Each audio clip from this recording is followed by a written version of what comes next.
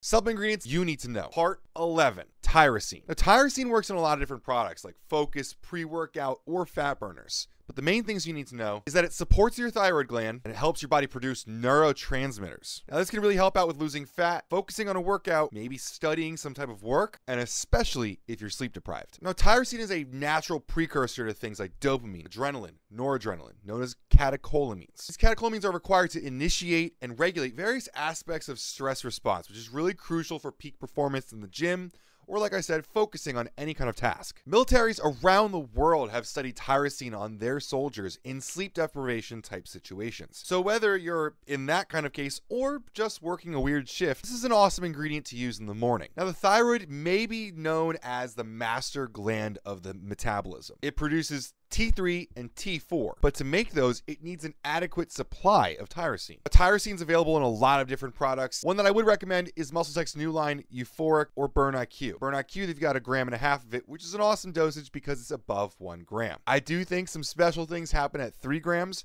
but it can be intense for some people. So whether you're grabbing one of MuscleTech's products or throwing some tyrosine in a pre-workout, let me know, how much tyrosine do you like?